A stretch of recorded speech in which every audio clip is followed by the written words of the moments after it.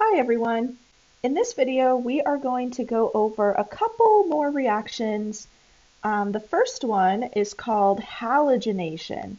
So this is another addition reaction. So let's draw a halogenation reaction here. So we'll start with an alkene. And remember, the alkene can act as a nucleophile because it's electron rich due to that pi bond. And instead of hydrobromic acid adding across the double bond, what if we try to add two halogens across the double bond?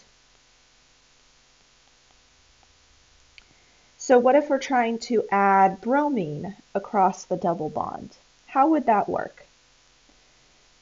So you might think that initially the nucleophile will attack one of the bromines. So let's just show that. And then electrons would be left behind on the other bromine. And the reason that works is due to London dispersion forces.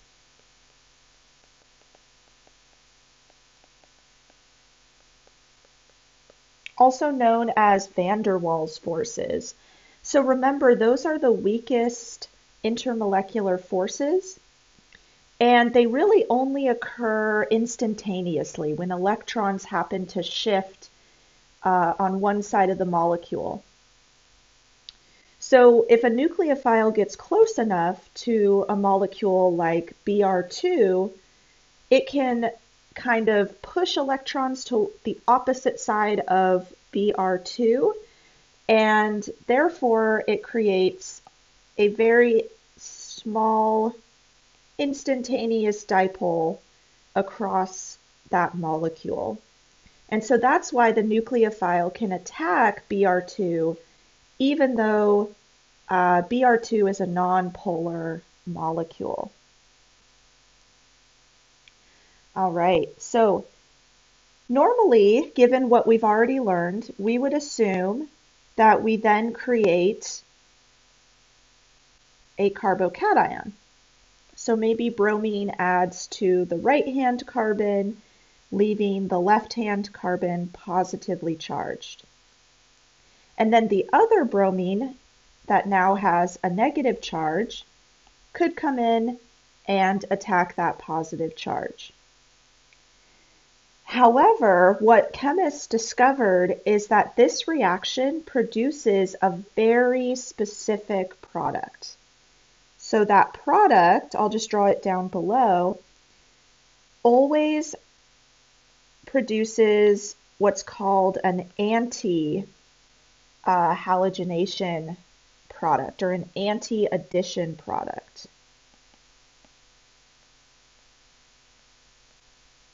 So the bromines always add opposite each other.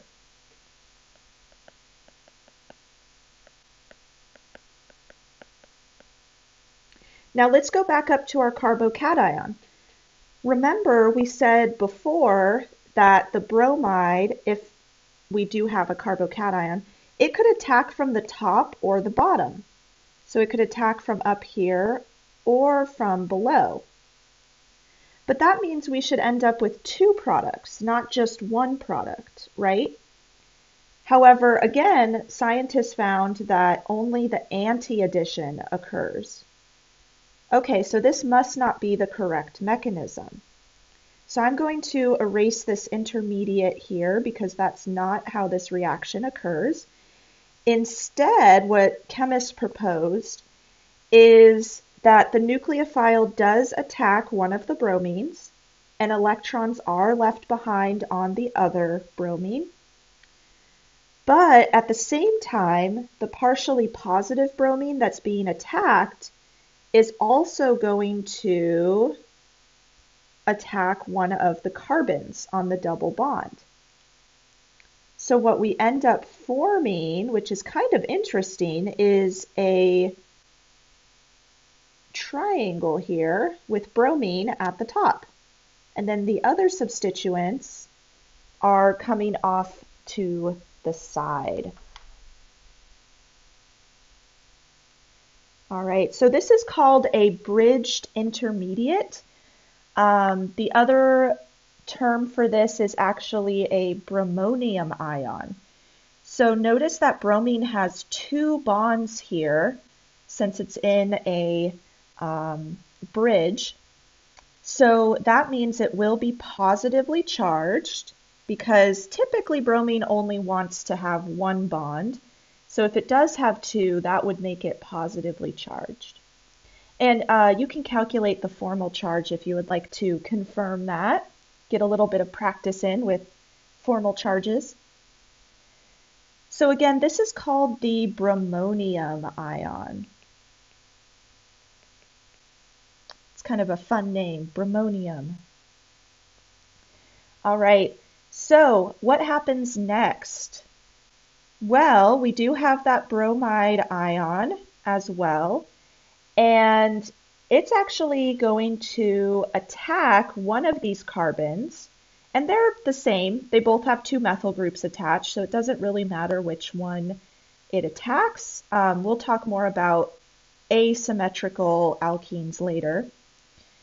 But the bromide ion is going to attack one of those carbons, and it can only attack from underneath, right? Or from the opposite side of the bromine ion up above. So this is actually an SN2 process because we can only perform a backside attack. But when it attacks one of those carbons, that's going to create a Texas carbon, right? So we have to alleviate that strain on carbon, and that means that the bond to the bromine up above will break, and then we end up with our product down below where the bromines are opposite each other. So again, halogenation only produces this anti-addition, but we will talk about how to produce what's called a syn addition product where the bromines will be on the same side. So we'll talk about that later. But I just wanted to introduce this idea of an anti-addition because we are going to talk about another reaction that involves a bridged ion in the next video. All right, so let's go over an example problem using this mechanism here. So let's say that we have the following alkene.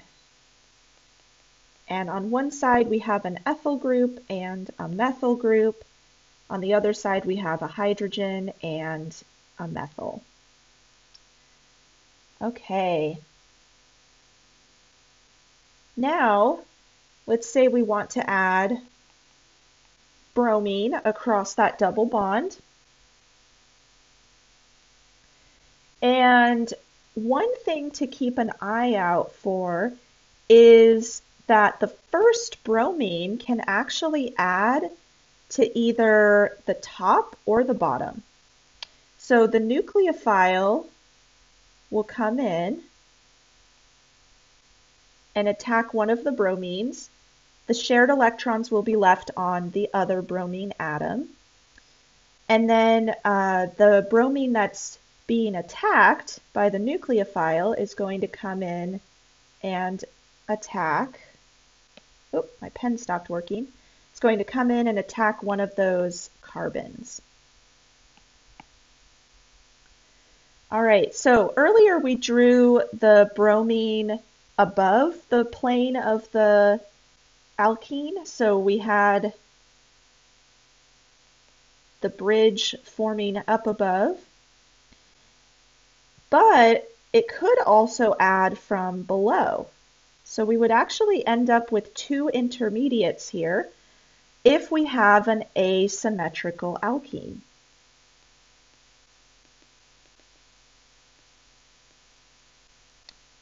So we don't have the same groups on both sides, so we do have to take that into account in our intermediates. All All right, and then we'll add in all of the substituents. And I'm actually going to draw them as wedges and dashes just to show what's behind the plane, what's in front of the plane. So the two substituents at the top, hydrogen and ethyl, will kind of be pushed back here when we form our bridge. And then methyl and methyl will be out in front as wedges. And we can do the same for our other intermediate. The methyl groups will be wedges. And then hydrogen and ethyl will be in dashes. So they're going behind the plane. All right. So that means we're going to end up with two different products, right? Because we have two intermediates here. So let's draw what happens when we have a bromide ion coming in to the first intermediate. So we'll just show it attacking the carbon on the right. All right. So we end up forming, let's see, so bromine got kicked off to the left here, and the other bromine will be opposite that. And then the ethyl and methyl groups will stay in their wedged and dashed forms. Same for the other carbon, the methyl and the hydrogen will stay in their wedge and dashed forms. All right, now what would happen if we added bromide to our second intermediate here? So again, let's just show it adding to the right carbon to stay consistent.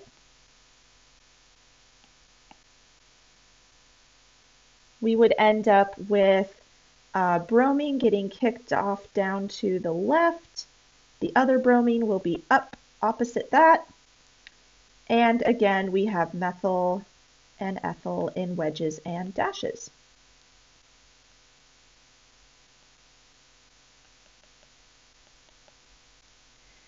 All right. Now, you could have also shown the bromide ion attacking the left side. We would have just ended up with slightly different configurations there, but we would have had the same products overall. Okay, so let's figure out what the relationship is between our two products here. So it looks like we do have stereocenters on each of our products. So each of the central carbons there are bonded to 4 different groups. So let's assign R and S to each of those carbons, and then that will allow us to determine if our products are enantiomers or diastereomers. I know that they're not constitutional isomers because everything is still connected in a similar way. All right, so let's start with this carbon that I'm highlighting in blue. Let's figure out if that has an R or S configuration.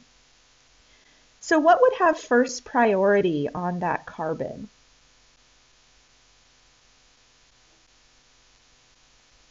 The bromine. All right, what would have second priority?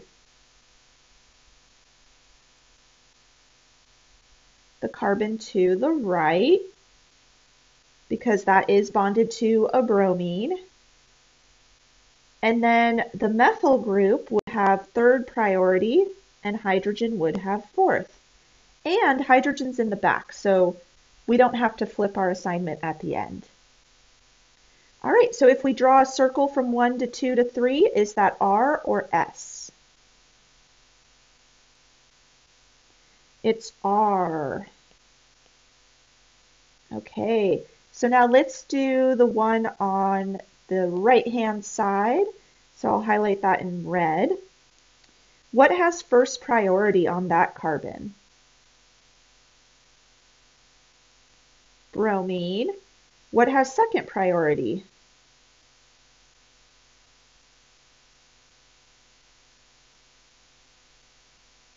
The carbon to the left, because that is bonded to bromine. All right, and then now we have to decide what has third priority, ethyl or methyl. Ethyl has third priority, methyl has fourth priority. Okay, so the methyl group is in the front. That's our lowest priority group. So we will need to flip our assignment at the end. All right, so if we draw a circle from 1 to 2 to 3, what does that give us? So I'll try to do that off to the side. So that would be an R configuration, except the lowest priority group is in the front, so it's actually S. Okay, so we have an RS configuration there for our first product. Okay, so now let's look at our second product. So we'll start with the left-hand carbon. So we have the same priorities that we did up above. So that makes it a little easier. So if we draw a circle from 1 to 2 to 3, what would that give us? An S. All right, so now let's do the other carbon here. We have the same priorities again. And again, the lowest priority group is in the front, so we'll have to flip our assignment. So if we draw a circle from 1 to 2 to 3, what does that give us? An S. But remember, we have to assign the opposite configuration because the lowest priority group is in the front, so it's actually an R.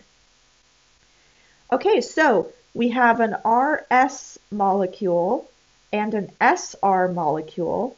So are these two products enantiomers or diastereomers?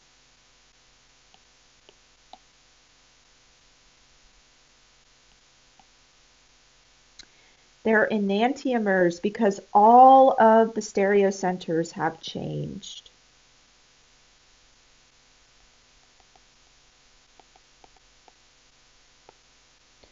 Okay, so all stereocenters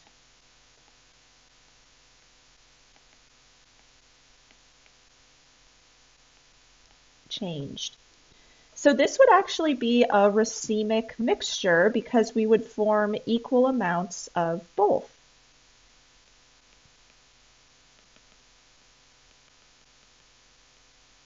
All right. And we'll talk more about halogenation in the future. One thing to keep in mind with halogenation, this does work for chlorine and bromine, but it doesn't work for fluorine or iodine. Fluorine reacts way too violently to work here, and iodine doesn't react quickly enough. So they're kind of on opposite ends of the scale there, but chlorine and bromine are in the middle and they both can perform this reaction. So just something to keep in mind as we move forward. But again, we'll talk about it in more detail in the future. All right, so let's talk about one more reaction, and this is called acid catalyzed hydration. All right, so acid catalyzed hydration involves an alkene, so I'll just draw a simple alkene here. It involves water, and we'll have some sort of acid that acts as a catalyst.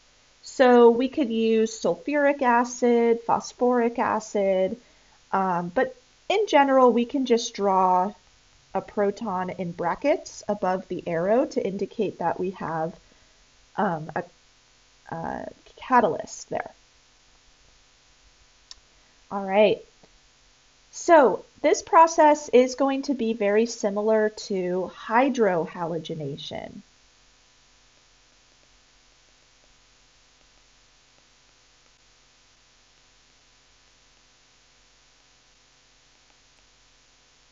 So that first mechanism we talked about where we added hydrogen and a halogen across the double bond. But this time, we're actually going to add a hydrogen and OH across the double bond.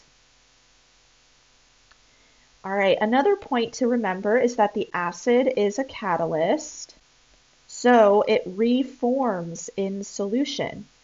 So remember, catalysts are used and then reproduced, and then used again and reproduced.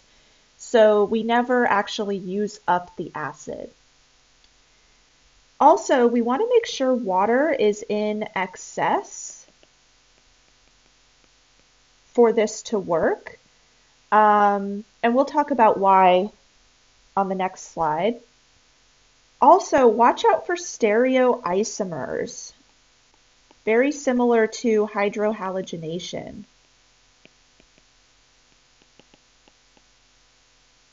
So there is the potential to produce stereocenters, which will then produce enantiomers. Now, this reaction is also faster with more substituted carbons.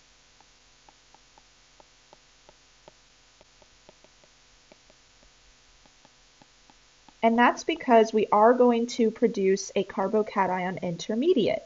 So the stronger the carbocation, the faster the reaction. All right, so let's actually talk about the mechanism here. There's really only one extra step in acid catalyzed hydration compared to hydrohalogenation. And that step is just the first step. So the water molecule is going to grab onto a proton from the acid. So we'll end up forming the hydronium ion, H3O+. And then the alkene, which is our nucleophile, is going to come in and grab one of those hydrogens from the hydronium ion. Electrons will be left behind on oxygen. And we end up forming, again, a carbocation.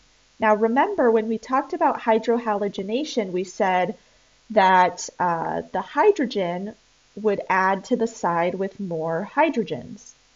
So that's the same thing here. It's going to be a Markovnikov addition. And the reason for that is we form a more stable carbocation.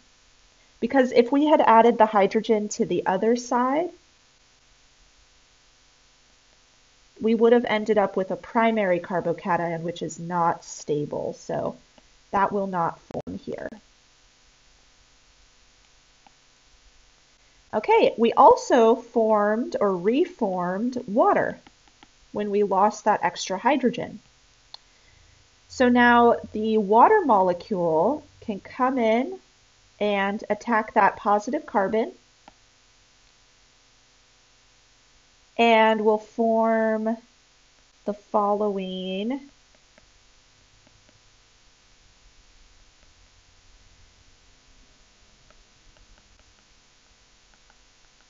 Now remember, we want water to be in excess, and this is partly why is this step, because the oxygen that's now bonded to the carbon is positively charged, and it would prefer to be neutral.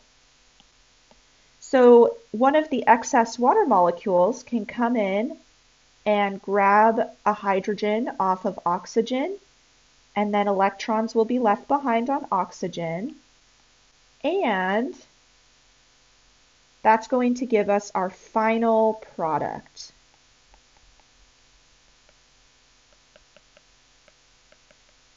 Which is an alcohol. And then notice that we've reproduced an acid. So that is our catalyst that has been reproduced. All right, so again, this is very similar to hydrohalogenation. There's just the additional step of adding a proton to water and then removing it later. Okay, so let's talk a little bit about acid catalyzed hydration because the opposite process is an elimination reaction. So we have competing forces here. So for instance, let's say we're starting with an alcohol, and this is cyclohexanol. And we saw last quarter that if we add a strong acid like sulfuric acid, so I'll write here strong concentrated acid that is a catalyst, and then we add some heat and no water, we'll end up with cyclohexene. So this was the last lab that you did online in 261. But we do end up with water as one of our products as well. So there's very little waste in this reaction.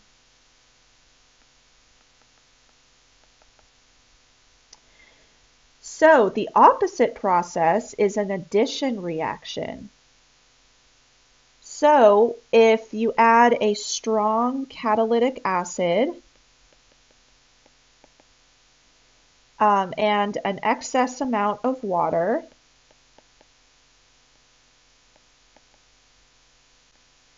and you run this at cold temperatures, you'll get the addition reaction, where you add H2O across the double bond.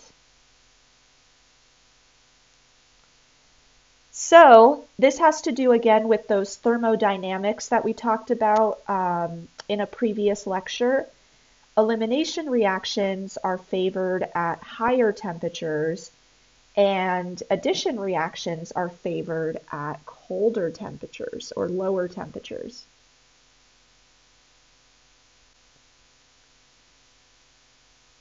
All right. But additionally, you'll notice that the elimination reaction doesn't have any water involved. You want to make sure that there's no water there. Whereas in the addition reaction, you want water to be present in an excess amount. So this has to do with Le Chatelier's principle.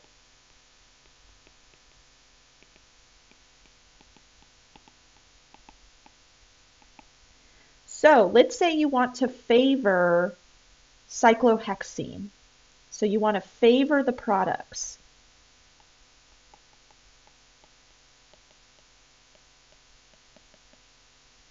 Now, in order to favor the products, we need to add stress on this equation here. We need to figure out a way to encourage the reaction to go towards the products.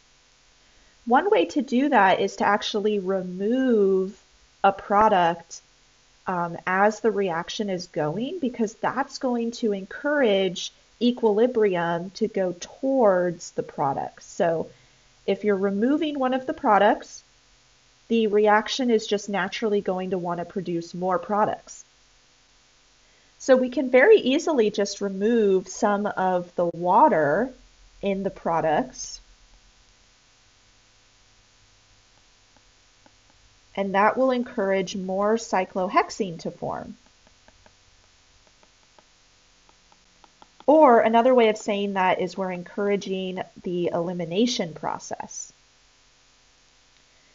Now, what if we want to favor the addition reaction? So we want to favor the reactants.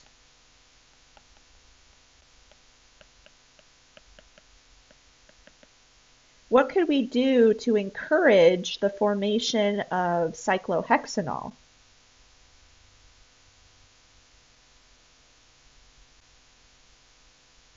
Add more water, because if we're going in the reverse direction, then cyclohexene and water are the reactants.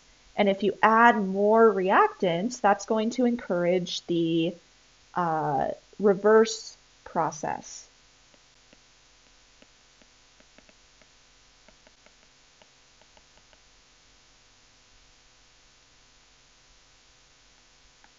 Oh, addition. There we go.